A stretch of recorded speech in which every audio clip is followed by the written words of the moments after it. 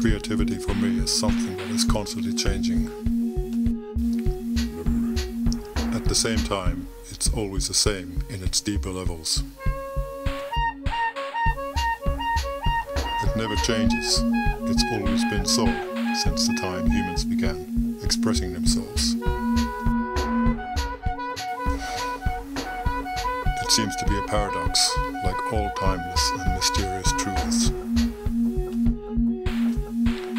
Painting began before writing and speaking. It was a form of magic, making the invisible more solid.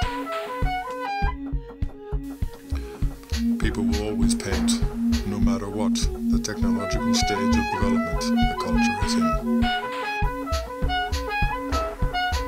It's the oldest and the newest form of art at the same time. There is a lot of different kinds of art being produced today. Art is a very big subject in the world now. It's a huge umbrella term under which many different forms of art appear, exist and disappear. Painting is easier to define, maybe as an artist's art. Seemingly out of nothing, an artist creates light and visions that he or she receives from the collective human psyche and countless other sources.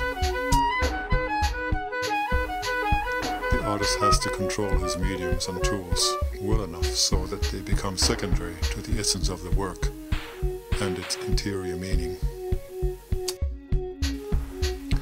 There are laws on how to create the depth of field effect and forms on a two-dimensional surface that is the intrinsic part of the painting.